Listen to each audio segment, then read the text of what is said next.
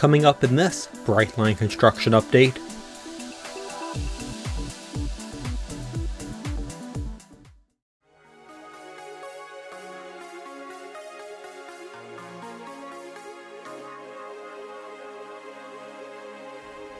This update looks at the process of unloading a rail train.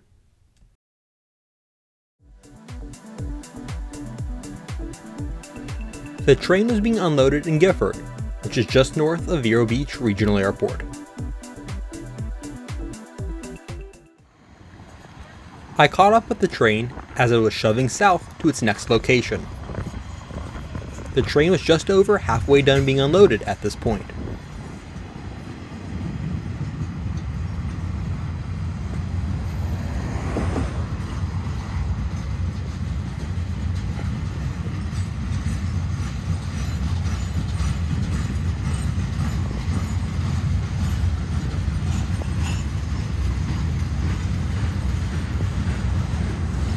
This was the 20th and final rail train needed for the work double tracking the Florida East Coast Railway corridor.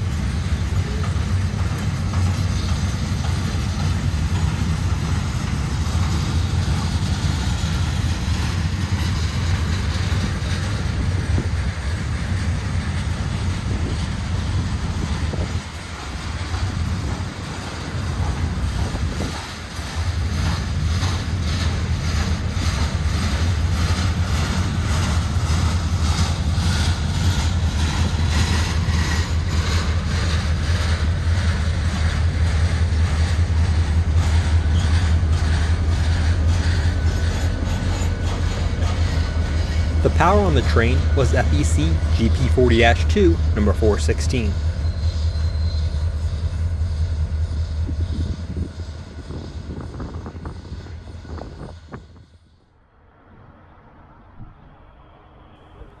The train was coming here, just south of the 41st Street crossing on the Gifford siding, to prepare for the final drop of the day.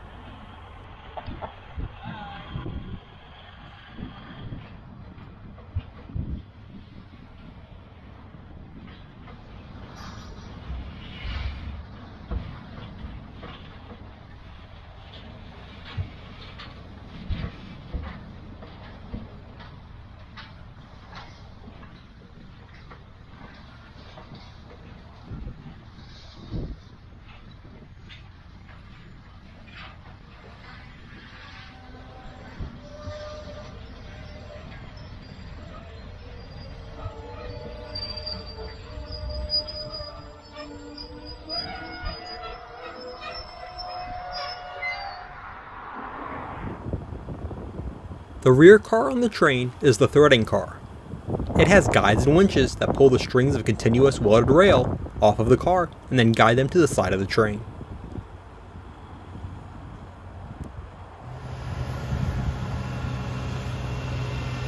Here's the start of the threader car pulling the rail off of the train. The crew operating the car is inside the protective cage on the back in case the cable were to snap.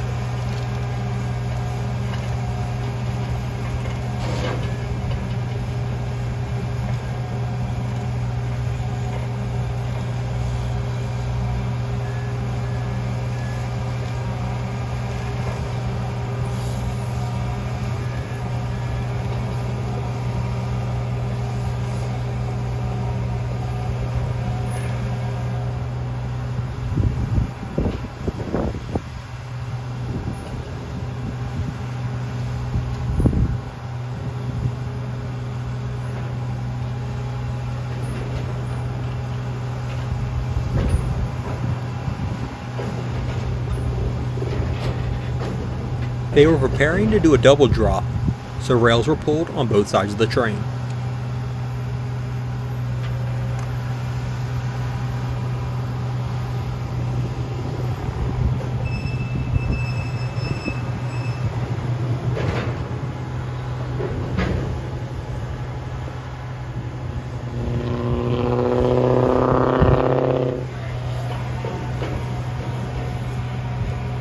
All of the rail on the train was 136-pound rail, with each piece being 1,600 feet long. The train is capable of carrying 50 pieces of rail at a time.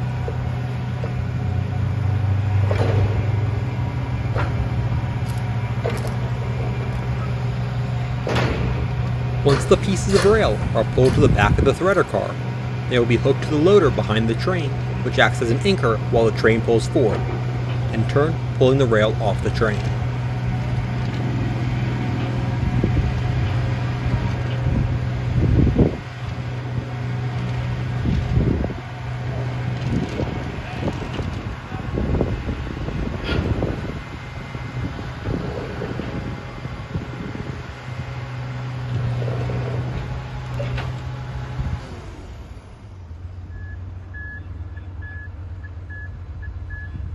With the rail pulled back, the train moved forward to the 41st Street crossing to actually unload the rail between that crossing and the 45th Street crossing.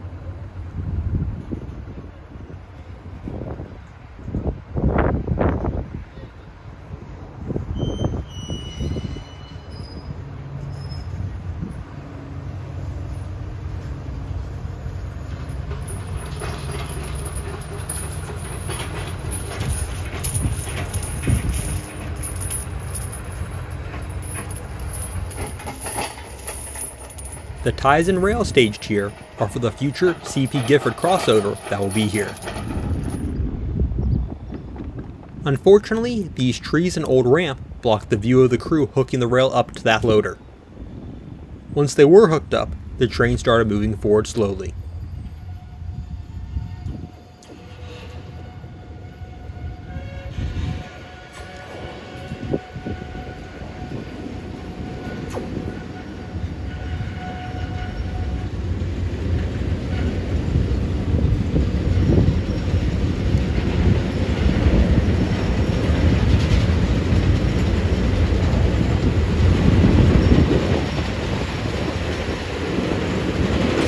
You can see the rail dropping next to the tracks here.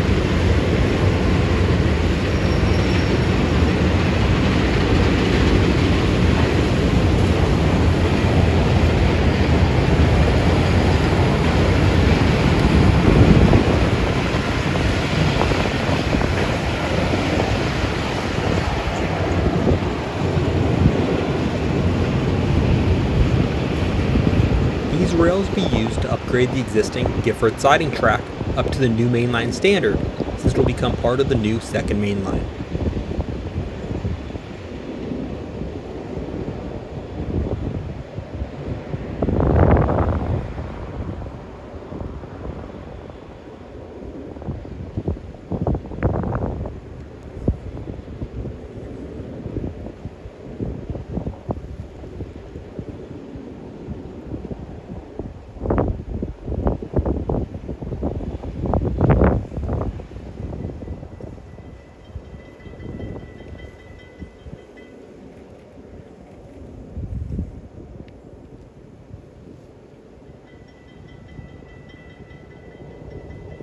You can see the end of the rail drop to the ground here. With that drop completed, the train headed north to tie down for the night. I caught it crossing the new Sebastian River Bridge.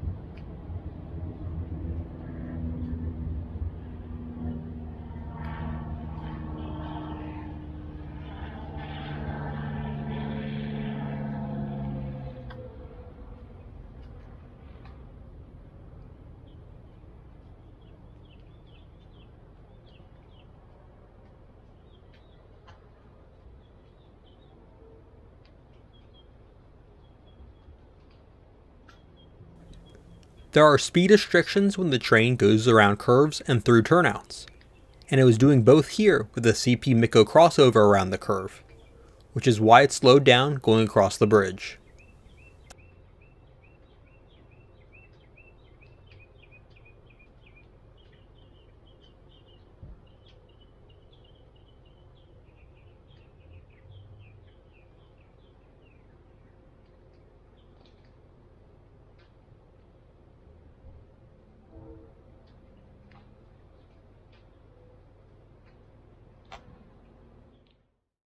While we are here, here's a quick update on the bridge construction progress.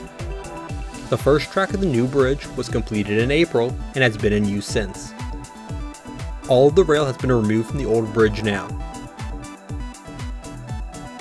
Work is currently focused on demolishing the south end of the old bridge and beginning to install pilings for the first few piers on that end as well.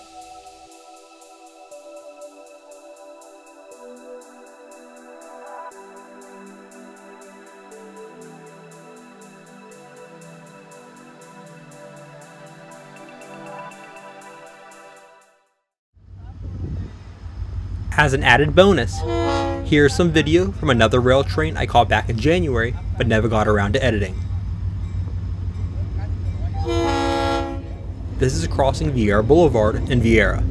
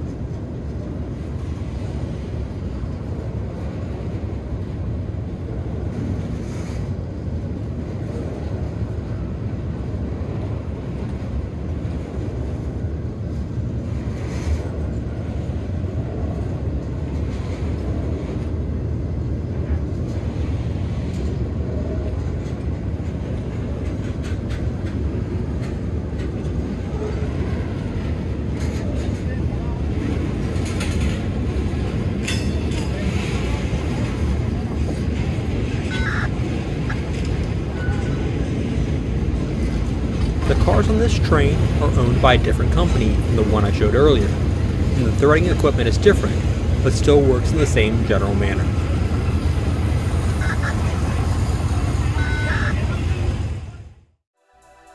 And here it is, crossing the Crane Creek Bridge in Melbourne. This was from before the new bridge was put into service, so it is still using the old bridge here.